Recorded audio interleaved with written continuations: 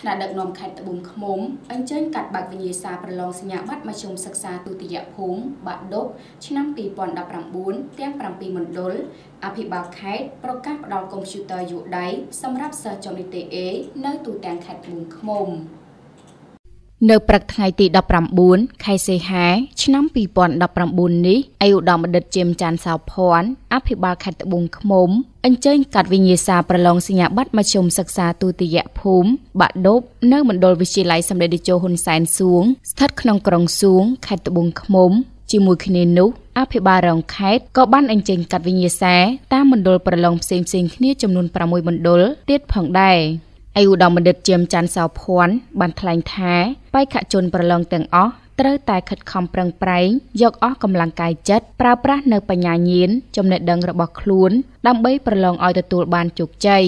ឯកឧត្តមបណ្ឌិតជាមច័ន្ទសោភ័ណ្ឌបានបន្តថាការខិតខំប្រឹងប្រែងរបស់បងប្អូនក្មួយៗគឺដើម្បីអនាគតនិងកិត្តិយសសម្រាប់ខ្លួនឯងផងសម្រាប់ក្រុមគ្រួសារផងនិងសម្រាប់សង្គមជាតិផងឯកឧត្តមបណ្ឌិតបានថ្លែងលើកទឹកចិត្តឲ្យបងប្អូនទាំងអស់ដែលជាបេក្ខជនបេក្ខនារីប្រឡងសញ្ញាបត្រមធ្យមសិក្សាទុតិយភូមិបាក់ឌុបកុំឲ្យមានការភ័យខ្លាចហើយត្រូវតែមានជំនឿជឿជាក់លើខ្លួនឯងនិងគោរពទៅតាមបទបញ្ញត្តិរបស់ក្រសួងអប់រំយុវជននិងកីឡាឯ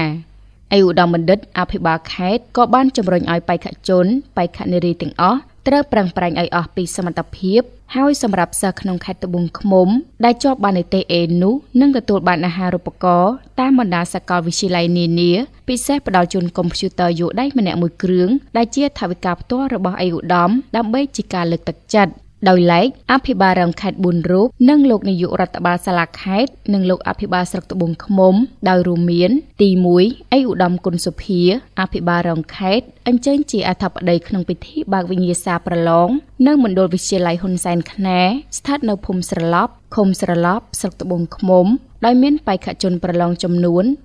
375នាក់ក្នុងនោះស្រី184នាក់ទី2ឯកឧត្តមកេងបណ្ណាអភិបាលរងខេត្តអញ្ជើញជាអធិបតីក្នុងពិធីបើកវិញ្ញាសាប្រឡងនៅមណ្ឌលវិទ្យាល័យសម្ដេចម៉ែ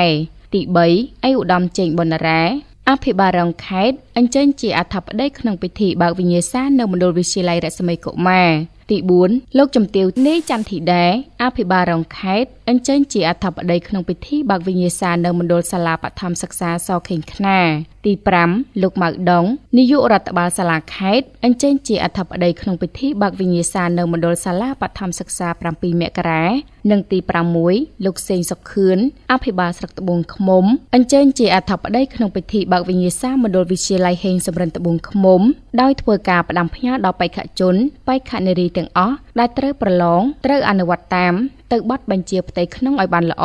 មិនត្រូវលួចចម្លងគ្នាមើលគ្នាពិភាក្សាគ្នាមិនត្រូវគូសញ្ញាសម្គាល់លើក្រដាសវិញ្ញាសានិងឧបករណ៍អេឡិចត្រូនិកមិនត្រូវយកចូលក្នុងបន្ទប់ប្រឡងបានឡើយ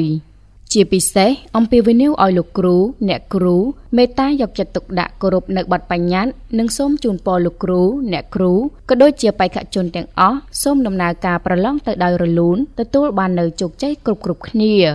បើតាមលោកអិនពៅសម្បត្តិប្រធានមន្ត្រីអប់រំយុវជននិងកីឡាខេត្តត្បូងឃ្មុំបានឲ្យដឹងថាការប្រឡងសញ្ញាបត្រមធ្យមសិក្សាទុតិយភូមិក្នុងខេត្តត្បូងឃ្មុំឆ្នាំ 2019 នេះគឺមានបេក្ខជនប្រឡងសរុប 4211 នាក់ស្រី 2288 នាក់បើធៀបទៅនឹងឆ្នាំ